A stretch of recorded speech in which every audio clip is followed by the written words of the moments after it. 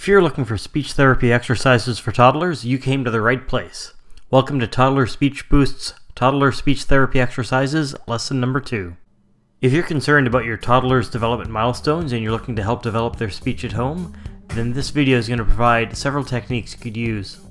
Each week we're going to provide new lessons, so you can keep coming back to get more information and keep on developing your toddler's speech. These lessons can help a wide range of children. Whether it's speech therapy for a 12-month-old, speech therapy for an 18-month-old, or speech therapy for a 2-year-old and older, they're going to work for a wide range of children. But before we begin, I'd like you to do one thing for me. Please subscribe. That way you can stay on top of all the new videos I'm going to put out, and you can keep on helping your toddler at home.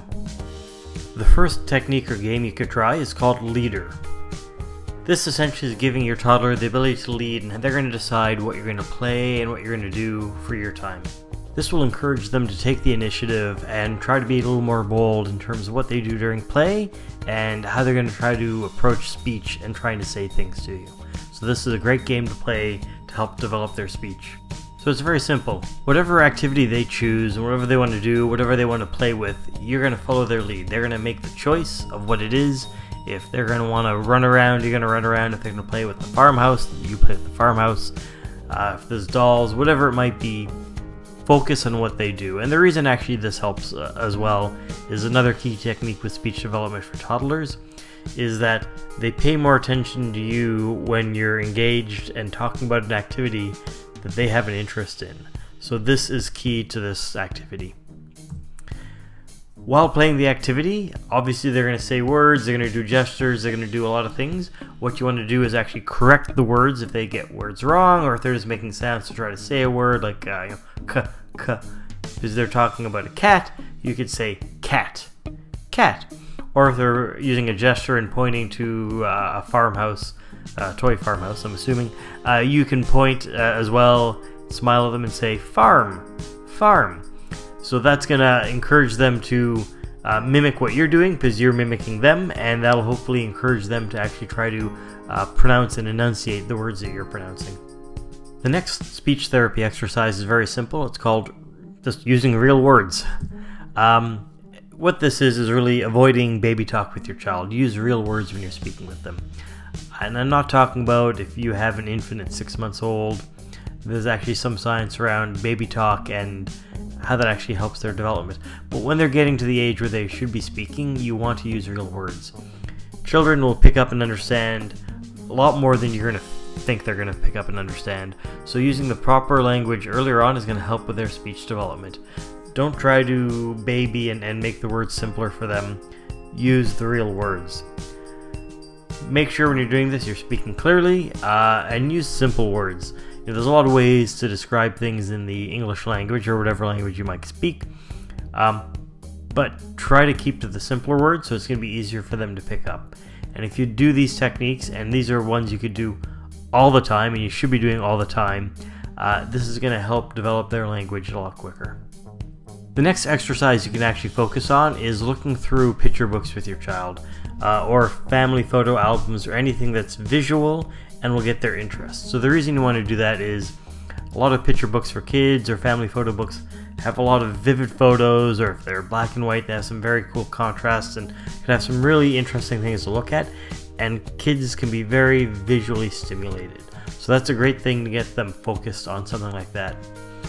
As a photo gets their attention, what you want to do is help them learn the words that's specific to it by labeling what they're looking at.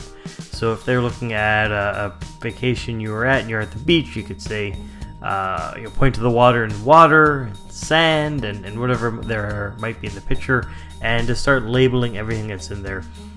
Obviously, you want to focus on labeling the words that are simpler and more likely to be used by them in day-to-day use or within the year. You may not be going to the beach in the winter too often, depending where you live, but you will probably go sometime during the year.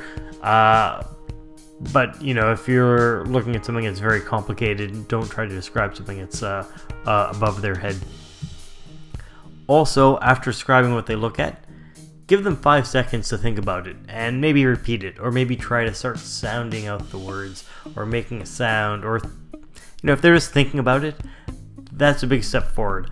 part of what kids really need, and toddlers at a very young age when they're trying to develop their speech, is to be able to focus and think about how that sound is made, and by seeing how you do it, and by hearing it, and by having a little time to think about it, their little brains are working and starting to get there a little quicker.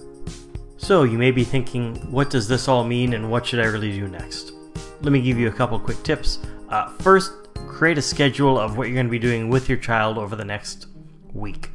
And I think it's very important for you to create a weekly schedule. Start on a Sunday night, figure out what you're going to be doing Monday through the end of their awake day on Sunday throughout the week, and come up with when you're going to have a playtime that's focused on speech improvement with them every single day. Doesn't need to be long, 15 minutes at a time, and just try to plan that out for the week so that you've got time set aside to do that. Also, try to focus on learning more techniques. So if you want to learn some techniques and get a free assessment guide, you can go to my website right now. The link will be down below in the description, and you can sign up for a free assessment guide of where your toddler's speech is really at. Last thing I would ask, if you could like my video, that'll really help me. I can create more content when I get more likes and I get some more love from YouTube.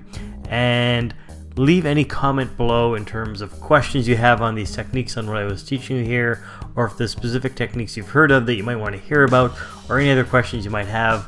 I'd love to hear from you, so please leave those below. And if you want, watch all the speech therapy lesson videos I have on this site.